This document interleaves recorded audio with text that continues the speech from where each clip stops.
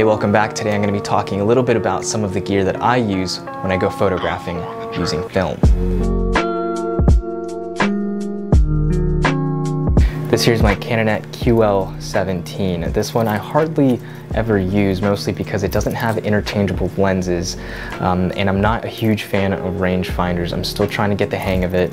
It's just more of a hands-on kind of workflow type thing that I'm not fairly used to.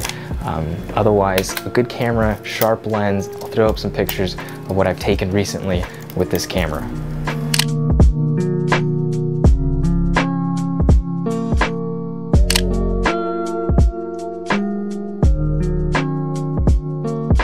This here is the Mamiya RB67. This is a camera that I've been taking a lot of my recent photographs with, mostly because I made the transition over to medium format several months ago, and I've just been absolutely loving it.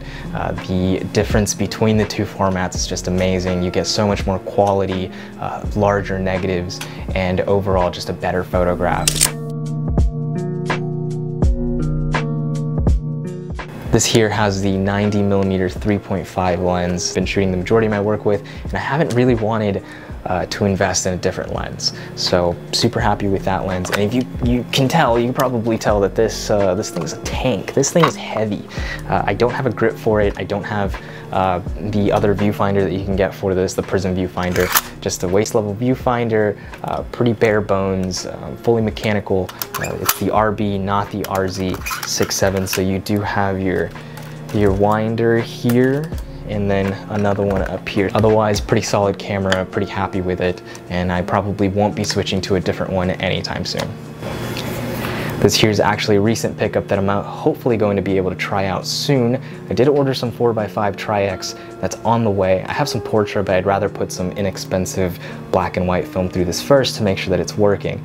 Mostly because we have done some repairs to this. We added some new bellows. We changed the back hood out too. We did a few more things. We added a few accessories here, like the original Linhof shutter release cable. And I put a 150mm on here, the original lens that came with it. And it did have kind of a jank board. This one's a little bit jank too. You can't really tell on camera, but trust me, it's pretty jank. So we're gonna test this whole thing out hopefully soon. Hopefully that'll be the next video where I give it a go at 4x5 large format, and hopefully everything that we did to this camera is kosher, but we'll see about that. Here is the Olympus Mu, another camera that I don't normally use, mostly because I recently got it as well. I just got a really good deal with this one. I'm actually super grateful that I was able to come across this camera. I've been wanting one for years, but never really pulled the trigger on it, mostly because it's not that necessary of a camera to have. You know, I have other 35mm cameras. I have that Canonette. I also have a Minolta. Again, two cameras that I don't really shoot with anymore, mostly because I've moved on to medium format, and so kind of just been sticking around that format. This also 35mm. It doesn't really give you very much control, especially if you try to throw in a roll that you weren't really finished with. If you try to do the thing where you cover the lens and try to take pictures so you can get back to that frame that you were on, say frame 5 or 6, it won't let you do that. If it detects that it's too dark, it won't take the photograph. Okay, so here is the Instax Mini. This is a camera that I absolutely do not use. I actually feel bad because I have so much film for it and I don't use it. There's actually a layer of dust on this camera. You probably can't see it on through your monitor, whatever phone, whatever you're viewing this on. But yeah, thick layer of dust. I don't use this camera very often. Rarely do I ever pull this out. I have so much film for it. I really need to go through it.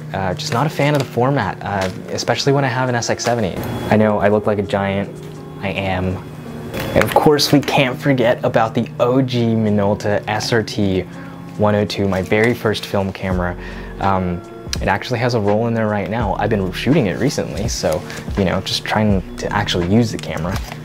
This was an amazing deal. Came with a 50mm 1.7, graduated to a 45-2, if you can even call that an upgrade, slightly wider. All right, that's been it. That is every film camera that I own. Thank you for watching. If you guys want to follow my Instagram, I'm gonna have it linked down below. It's gonna be at Marcos_RNGL. We'll see you guys in the next one. Later.